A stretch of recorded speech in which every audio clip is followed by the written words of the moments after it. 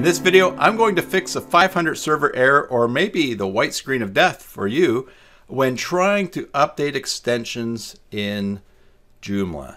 Hey there, Joomla fans. Tim Davis here. I'm a Joomla fan too. Thanks for tuning in to Maintenance Monday number 185, back after a week off. Last week I ended up down the Taxman rabbit hole and ran out of time to make a video. Anyways, I'm back. And so today's episode is going to be a little bit different, because instead of just having a tip or something I can show you quickly, I actually have a client site, my friend's site, the updater in Joomla. I'm trying to update extensions and I get a 500 error, a white screen of death in some browsers. And so I'm going to fix that here, and hopefully that's helpful for you. It's all part of maintaining your site. Stuff breaks, and I think I know what's going on. So I hope this is helpful for you. Today's video is brought to you by mysites.guru. Head on over to mysites.guru, get a free site audit for your Joomla site. While you're there, check out all the tools and information that will save you time and money managing one or multiple Joomla sites. And if you decide to subscribe, use the coupon code BASICJoomla and you will get your first month free. All right, so let's turn our attention to the screen here. You see we're in the back end of my friend's site, and there's a whole bunch of things to update here. It's a long story, lots of things going on in this site. It's a big site, but I'm just filtering for sites that for extensions that have KUN in them for Kunina. And I'm going to just go here and update the Kunina latest module. When I click on there and then click update, oh, it says I have to make a selection first. That's because I, in practicing, went from the error and then clicked back to the screen. So we'll refresh it. Now we'll click Kunina latest module and we'll go update. And you'll see HTTP error 500 is unable to handle this request right now. So the first thing that you do when you get the white screen of death when you're working with Joomla is click back. Let's go into configuration. So global configuration, system global configuration. And we're going to turn on error reporting in the server setting. And right here, we will do that, error reporting. We'll switch it to development. Now, if your site's ever broken and you can't get into the admin area, go into the configuration.php file in your Joomla install, change error reporting to development, and then you will get the effect that we're hoping to have right now. So I'm going to save and close this. Now I'm going to go to extensions, manage and update.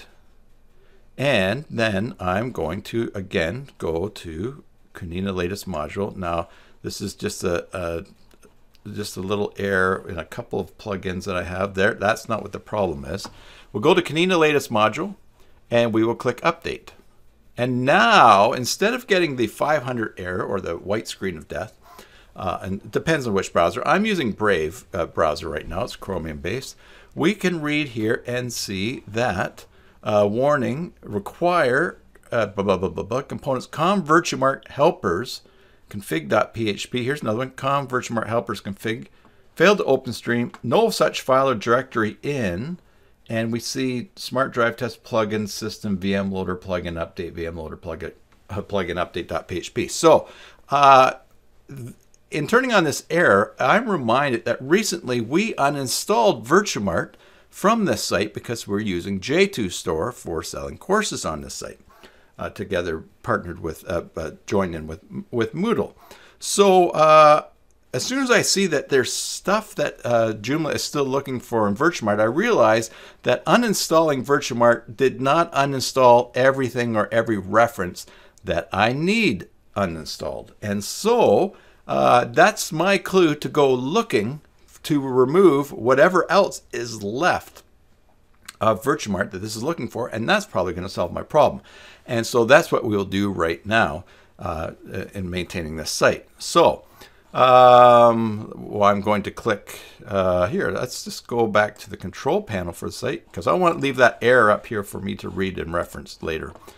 Extensions and manage, and let's go to manage.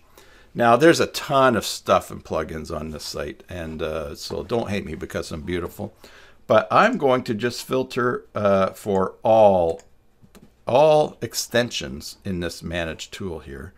And what I'm going to do, first of all, in the search tool, is I'm going to search for VIRT, Virch, part for Virtumart, and we'll search. What extensions are still in here that have Virtumart in them? Now, there's Joomla Virtumart integration and Joomla profile. Now, I know that Joomla is a tool that I use to bridge Joomla and Moodle for selling courses.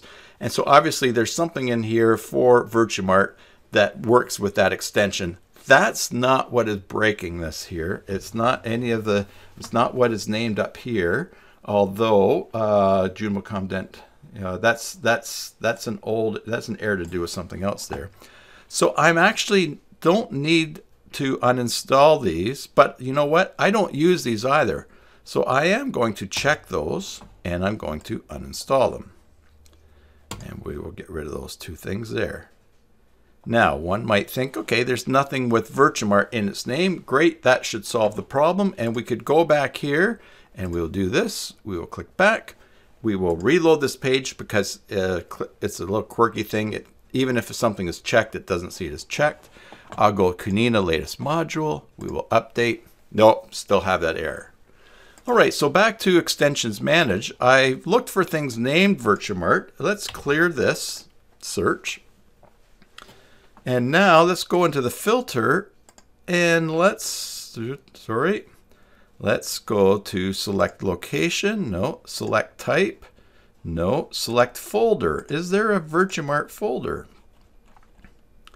Ah, we have VM calculation, VM custom, VM payment, VM shipment, VM user field.